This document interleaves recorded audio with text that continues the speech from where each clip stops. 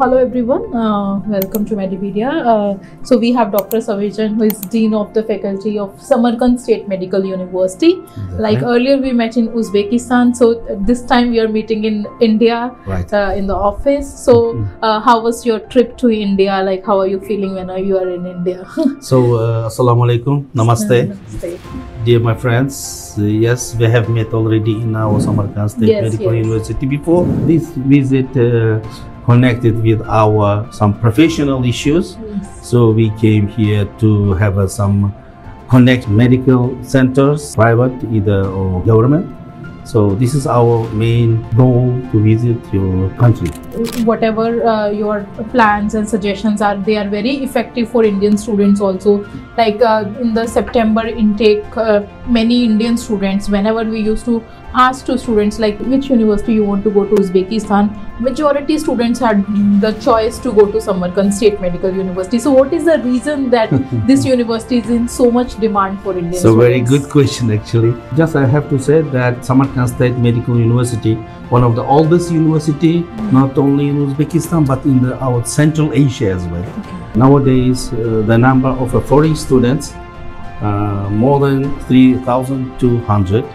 And majority of the students are from India. I have to say this truth. Except India, we have students from Morocco, Bangladesh, Afghanistan, Saudi Arabia, Turkey as well, and we have some students from Korea and Russia. I would like to say a very important point that our autumn intake in September, we had around 1,000 foreign students. If I will tell you exact number, it is 943 students from abroad, and majority of the students are from India. It is one of the oldest universities in Central Asia.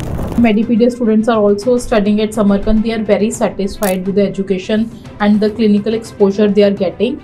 So we are also getting daily basis good feedback for Samarkand University. Like when we send students to the university where students are happy, so we are also very happy in that. Exactly. And the most important thing is that students are getting a good education. But the main thing is that how we are planning for their like exit exam clearing, because it is very important. Even 6 years they are doing good, but if they are not able to qualify the license exam back in India, then also it is not that much important. So how university is handling so that maximum students can qualify, and how is the FMG foreign exam results are coming from this university? Very good point.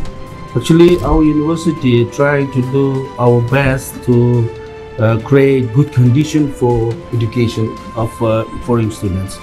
So it's not easy to be as a medical doctor. You know it very well. Because the person who wants to be as a medical doctor, he must study very hard. It's very difficult to be as a good medical doctor. So why in our university we have teachers even from abroad, foreign teachers who are supporting us in education process.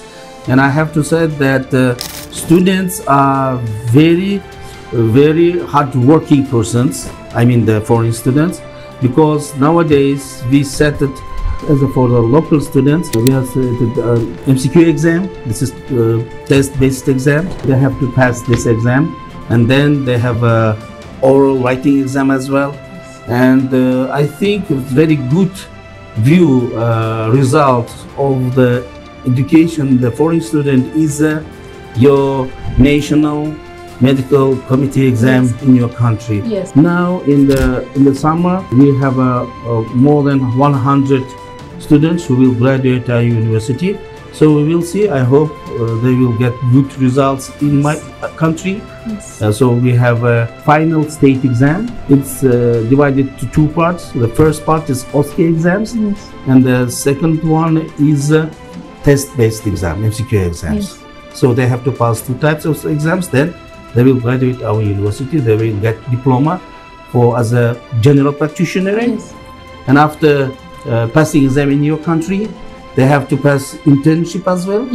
Then they are becoming the equivalent medical doctor in your country. We have a very big, very good, very new equipped medical library for the students. It's very important for the students. And for the first course and second course students, we have organized already some language courses as well. I mean the Russian or Uzbek language, because it will be easy for the students to communicate with the patients. I think you have to talk with our students, because they have access to the operation theater, no problem.